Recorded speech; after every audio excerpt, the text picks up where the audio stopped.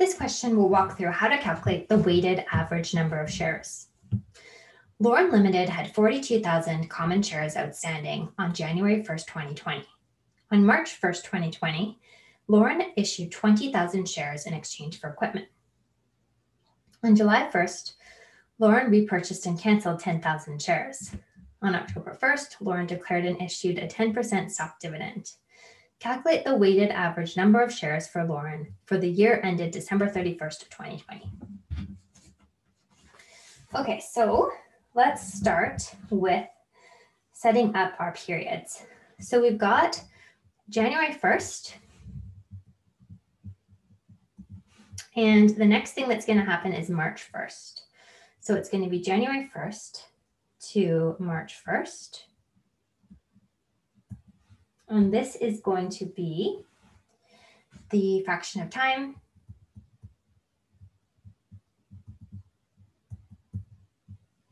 It's going to be January, February, 2 months. So 2 over 12. The shares we're going to have had 42,000 shares outstanding on January 1st. So we had 42,000 outstanding.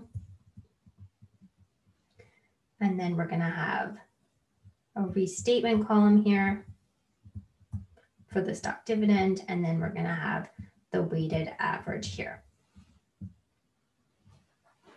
Okay, next we're going to have, the next thing that's going to happen is on July 1st, Lauren repurchased and canceled. Actually, on March 1st, we issued, so March 1st to July 1st, we issued 20,000 shares in exchange for equipment.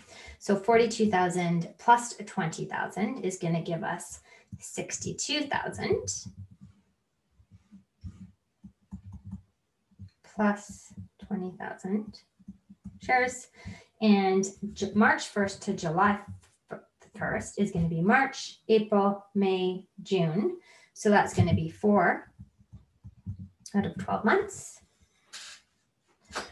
Okay, and then what do we have next? Then we've got then on July 1st, Lauren purchased and canceled. So on July 1st to October 1st,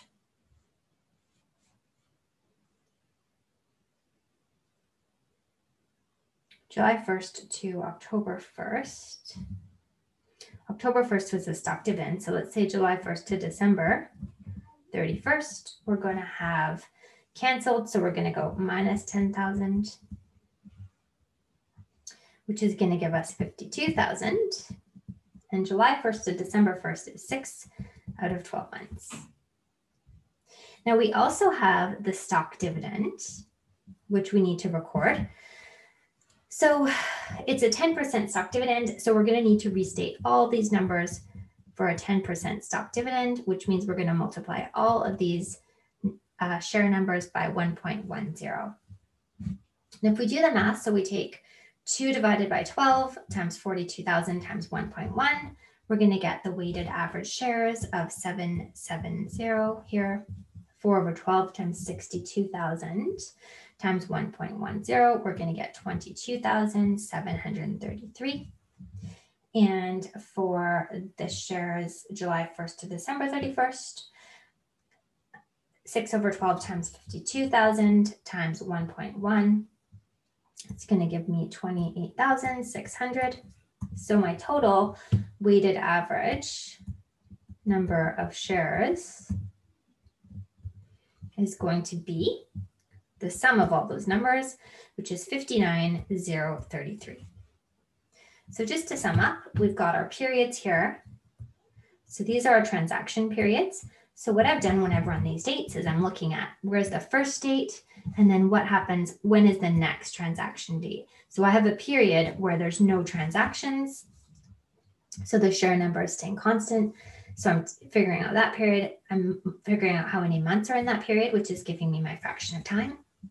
And I'm including the share numbers here. This is the total shares. So when we say we're going to issue another 20,000, we're adding it to the base number. we're not just having the 20,000 here. That's really important. This is the total number of shares outstanding. So you can calculate the total weighted average. So we know, for instance, that on July 1st, Lauren repurchased and canceled 10,000 shares. So I've got the negative 10,000 here just so I can remember. And that's why I took this number from 62,000 to 52,000. And because there's 6 months in this period where this number was constant, I've got 6 over 12. Stock dividends, we need to restate. So we restate the stock dividend for every period in this, year. Even though the stock dividend only happened on October 1st, 2020, we still restate all of 2020 so that the earnings per share number is going to make sense. Otherwise, the earnings per share number is going to drop significantly on October 1st because there's going to be that many more shares outstanding. So net income is going to be divided by a bigger number.